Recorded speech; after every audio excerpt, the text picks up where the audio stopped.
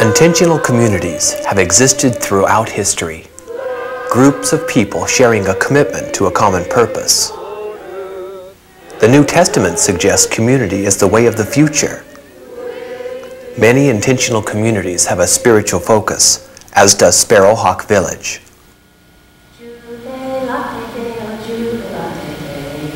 Hallelujah.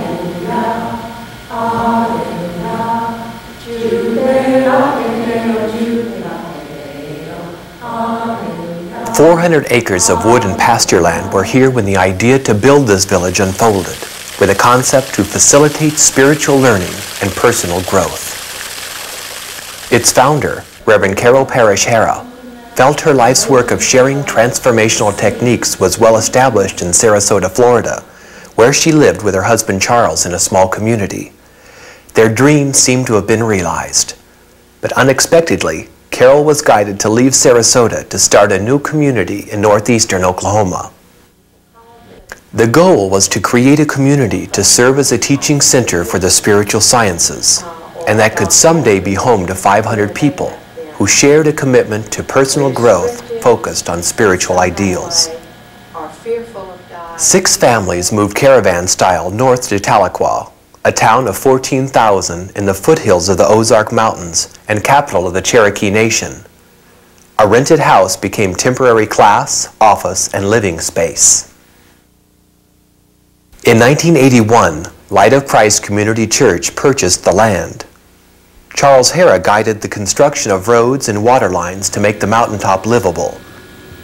At a groundbreaking ceremony, August 15, 1982, the church and village were dedicated to Mother Mary. By 1983, the church and a few homes stood on the mountaintop. The vision and concept came through Carol's guidance. Financial and architectural guidelines came from Charles.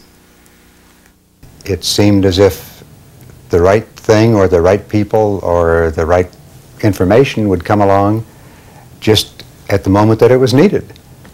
And I really feel that Spirit had a lot to do with the being able to put the village together, being able to make things come out and work as it did. I seem to get guidance as to how to solve problems that I had not been able to solve in other ways. Keys to the success of the village came from the backgrounds of the founders. Charles was the business manager for the University of South Florida New College Campus, Sarasota. Carol had a successful business career, and Grace Bradley was a retired social worker. It was to these two Carol turned when she felt called to leave the city community in Sarasota to establish a community in Oklahoma. Grace Bradley serves as secretary of the Light of Christ Community Church Board of Trustees. A minister and past advisor for seminary students, Grace loves the village. One of the things that I am very pleased with about our community is that we are a part of also the city and county. The people who are here are people who register to vote. They're people who take part in civic fund drives. Our group has been active in the founding of hospice and very active in the founding of a home for the homeless in town. Intentional communities are social experiments in cooperation. Sparrowhawk Village is a community, not a commune. All homes and lots are privately owned, and villagers come and go as they would anywhere else. In a spiritual community, there's an idea that the community must have a keynote. And your spiritual work is what sounds your keynote.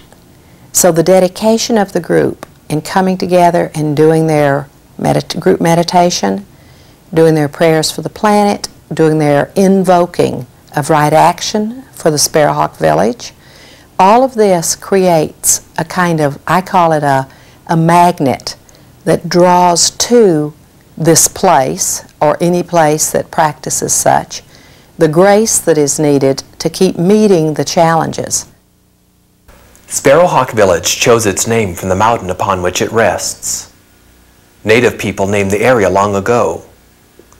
An ancient Egyptian symbol, the sparrow hawk or kestrel, is a small falcon that can fly straight up and hover, representing levitation and ascension. The village seeks to create a similar high consciousness. As an interfaith Christian church and member of the International Council of Community Churches, we respect all world religions. The church seeks to guide in the way of the Christ, and villagers enjoy access to renowned speakers who come to teach at the seminary. On Sunday morning, communion, meditation, and church services are offered, after which a community-covered dish lunch is shared. In the afternoon, spiritual healing is available. The distinctive Aquarian Rosary, written by Carol and published by Sparrow Press, is said on Saturday mornings. Weekday mornings, a guided meditation is available.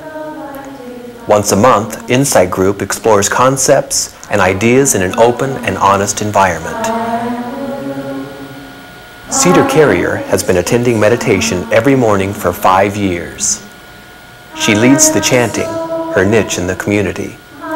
She feels she can measure meditation's cumulative effects by the refinement of her art. I just have something pushing me very strongly from behind saying, this is the thing I want to do more than anything, is to meditate and explore my mind and consciousness. Careful planning was implemented before the church was built to access the earth's natural, powerful energies. Throughout history, places of worship have been built on ley lines, live streams of energy within the earth, located by a technique called dowsing. The church altar is directly over an energy center where 5 ley lines intersect. The choir takes an active role in praising the Creator during Sunday morning, full moon, solstice, and equinox services. Ordained by Light of Christ, Jesse Garnay serves as minister of music. A community world healing meditation occurs one evening weekly. A healing room is an expression both of a belief in spiritual healing and of service. Healers perform polarity, healing spirals, Reiki, and laying on of hands. Gail Enright is a Reiki master, minister, advisor for the seminary, and director of the healing room. The idea of Sparrowhawk Village possibly becoming a healing center appeals to her.